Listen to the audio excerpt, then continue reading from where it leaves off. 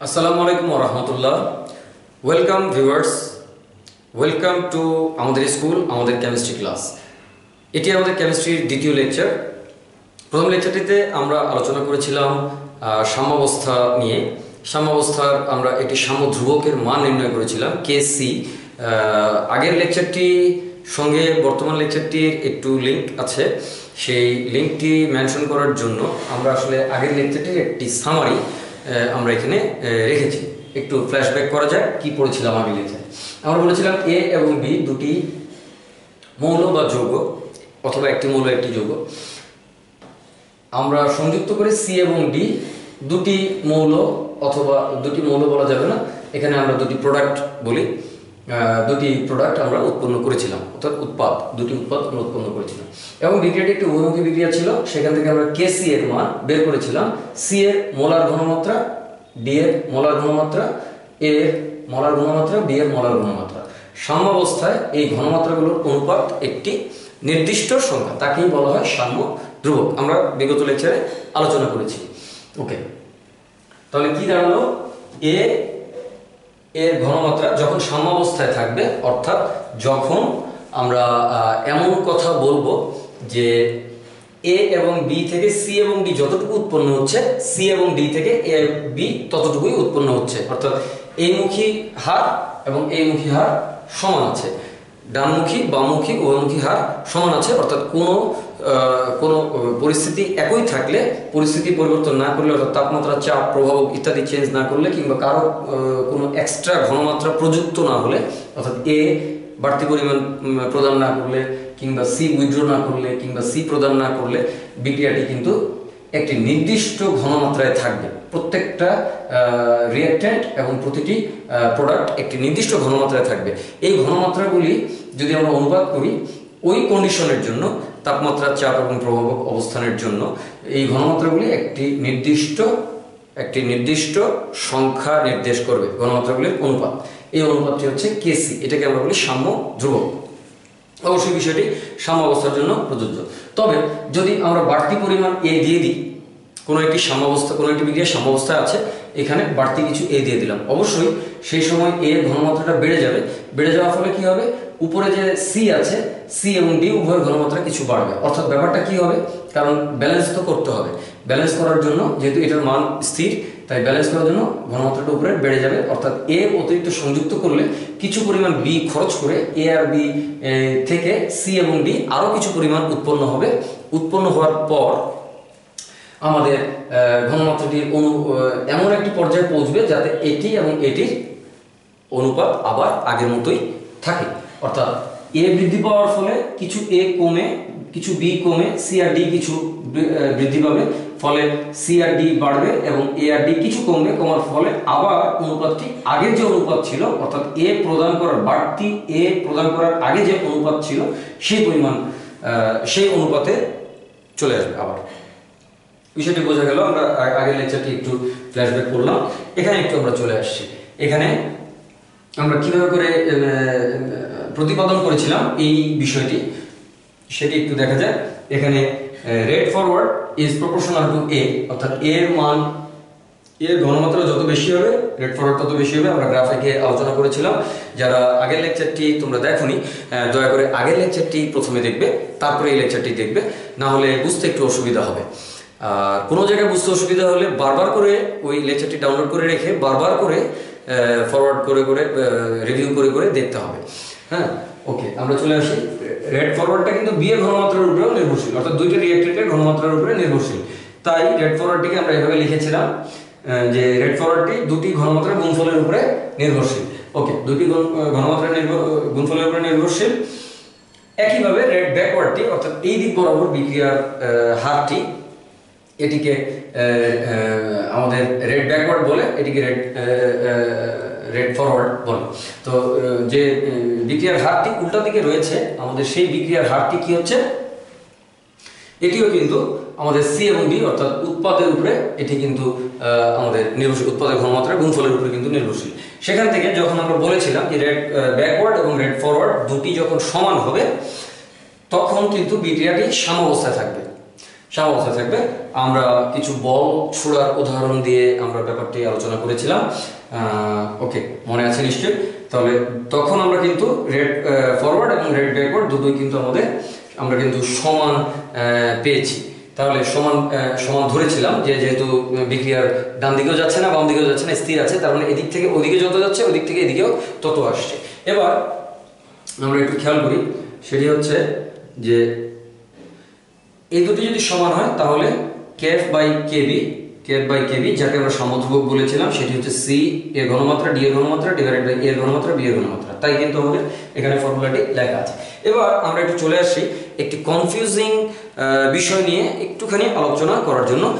হয়তো আমরা পরের লেকচারে অঙ্কে চলে যাব, অথবা আজকেও যদি আমরা একটু সময় পাই অঙ্ক করতেও পারি।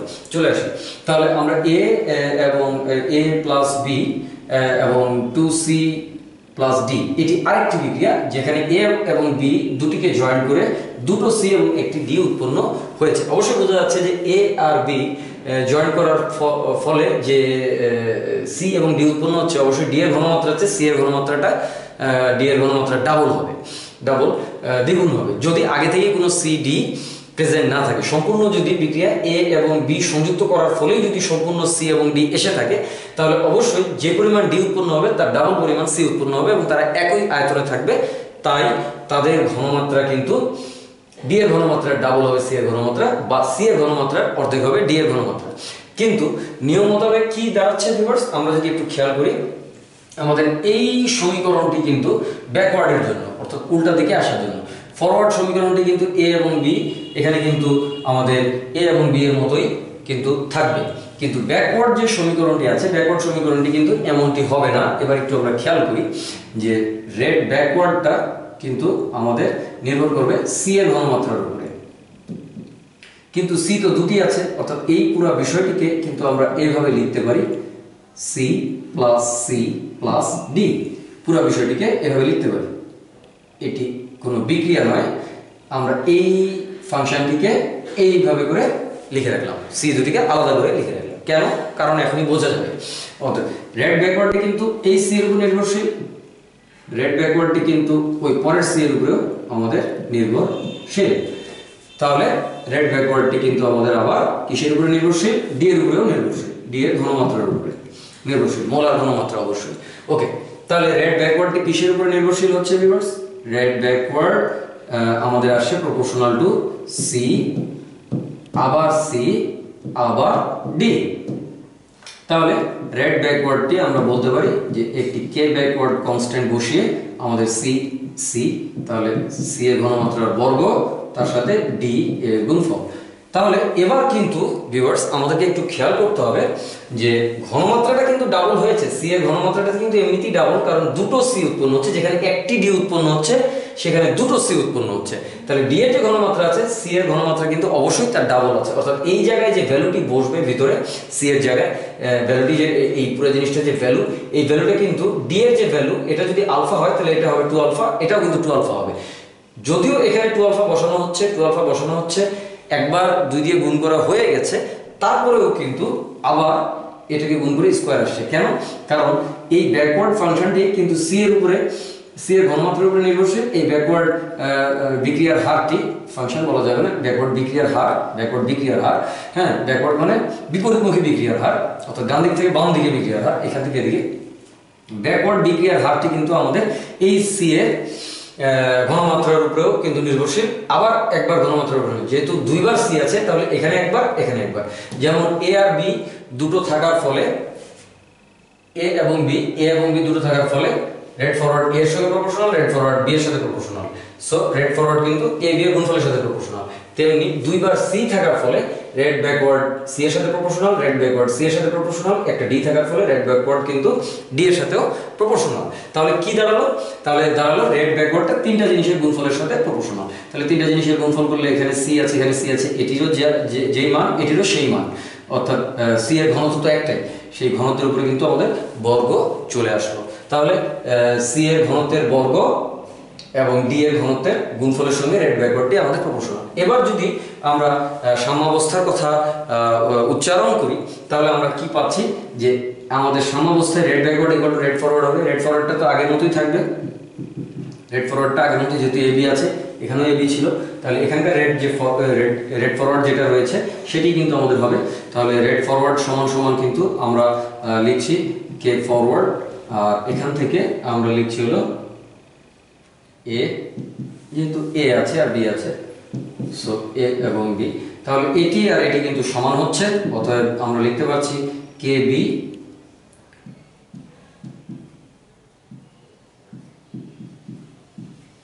ডি। আর বাম পাশটায় আমরা বাম পাশেই লিখি, এটি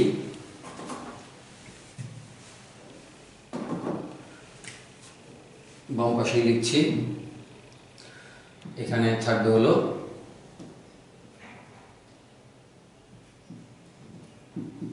এ এর ঘনমাত্রা বি এর ঘনমাত্রা, অতএব দিয়ে লিখলাম। ওকে, দেন কে এফ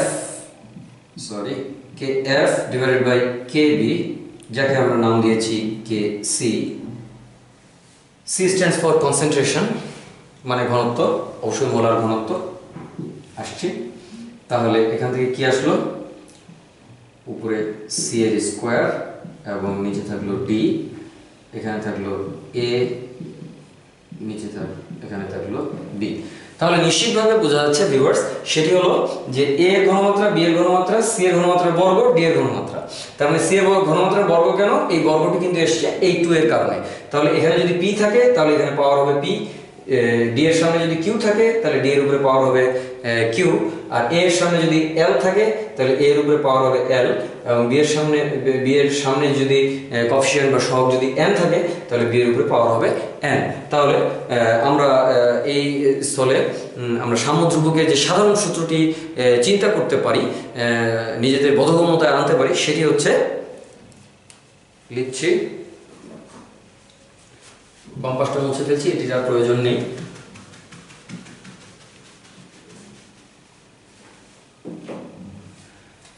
যদি n পরিমাণ a এবং n পরিমাণ b থাকে, তার থেকে যদি p পরিমাণ c এবং q পরিমাণ d উৎপন্ন হয়, তাহলে অবশ্যই এখানে kc এর যে মানটি আসবে ভিউয়ার্স, সেটি হচ্ছে c এর ঘনমাত্রার উপরে p পাওয়ার, d এর ঘনমাত্রার উপরে q পাওয়ার, এ এর ঘনমাত্রার উপরে m পাওয়ার এবং বি এর ঘনমাত্রার উপরে n পাওয়ার। এটি হচ্ছে আমাদের সাম্যাবস্থার জন্য সাধারণ সূত্র। অবশ্যই যদি এ বি এর চেয়েও বেশি রিঅ্যাকট্যান্ট থাকে তাহলে এখানে আরো রিঅ্যাকট্যান্ট যোগ হতে থাকবে এবং তাদের সবগুলো পাওয়ার আকারে আসতে থাকবে। সি ডি এর চেয়ে যদি বেশি পরিমাণ প্রোডাক্ট থাকে তাহলে সেখানেও কিন্তু আমাদের প্রোডাক্টগুলি এখানে আসতে থাকবে গুণ আকারে, এবং তাদের উপরে তাদের যে সহগগুলি আছে সেগুলি কিন্তু পাওয়ার আকারে আসতে থাকবে। সহগগুলি হচ্ছে কতগুলি অণু বা কতগুলি পরমাণু সেটি নির্দেশ করে, সংখ্যাগুলি নির্দেশ করে, সেই সংখ্যাগুলি কিন্তু পাওয়ার আকারে আসতে থাকবে। ওকে ভিউয়ার্স, আজকে আমরা যেটি দেখলাম সেটি হচ্ছে যে একটি আমাদের সাম্যাবস্থার জন্য একটি সাধারণ সূত্র আমাদের প্রতিপাদিত হলো। আমরা পরবর্তীতে সাম্যাবস্থার অঙ্কগুলি করব। সাম্যাবস্থা শেষ করেই কিন্তু আমরা চলে যাব হচ্ছে পিএইচ এর গণনায় বা পিএইচ এর ক্যালকুলেশনে, তারপরেই আমরা করব বাফার সলিউশন। মূলত 3টি জিনিস চ্যাপ্টার 4 এর মূল আলোচ্য বিষয়। এর মাঝখানে আমাদের প্রয়োজন পড়বে সক্রিয়ণ শক্তি কিভাবে নির্ণয় করে এবং সক্রিয়ণ শক্তি ব্যাপারটা কি, এনথালপি কি, এই বিষয়গুলো নিয়ে আমাদের অনেক রকমের এমসিকিউ এবং ডি নম্বর প্রশ্নের অ্যান্সার করতে হয়, অর্থাৎ ঘ নম্বর প্রশ্নের অ্যান্সার করতে হয়। সেগুলি বিষয় নিয়ে আমরা একটু আলোচনা করবো। চ্যাপ্টারটি বেশ বড়, একটু সময় লাগতে পারে, একটু ধৈর্য ধরে সবগুলি লেকচার ক্রমান্বয়ে দেখে আসতে হবে। অবশ্যই অনেকেই আমাদের ভিতরে অনেকেই বলেছে, আমাদের স্টুডেন্টদের ভিতরে অনেকেই চেয়েছে, আবেদন জানিয়েছে যে আমাদের চ্যাপ্টার 1টি আগে দেওয়া হোক। তো আমি বলবো চ্যাপ্টার 1-এ যে কন্টেন্ট আছে এই কন্টেন্টগুলো আসলে সেকেন্ড পেপারের চ্যাপ্টার 3 এবং 4-এ আমাদের মূলত কাজে লাগে কন্টেন্টগুলি। এখানে শুধু আমরা ডেফিনেশন সম্পর্কে একটু জানতে পারবো, তাই এই কন্টেন্টগুলো আমি আসলে আপাতত স্থগিত রাখতে চাচ্ছি। আর এরপরে আমাদের যে কন্টেন্ট রয়েছে, অর্থাৎ চ্যাপ্টার 2-এ আমাদের যে কন্টেন্ট রয়েছে সেই কন্টেন্টের মধ্যে আমাদের মূলত দ্রাব্যতা গুণফলের কিছু ঝামেলাপূর্ণ অঙ্ক আছে, সেগুলো কিন্তু আমরা অতি সত্বর করা শুরু করব ইনশাআল্লাহ। ওকে প্রিয় শিক্ষার্থীবৃন্দ, আমাদের সঙ্গেই থাকো, আমাদের জন্য দোয়া রাখবে। আসসালামু আলাইকুম ওয়া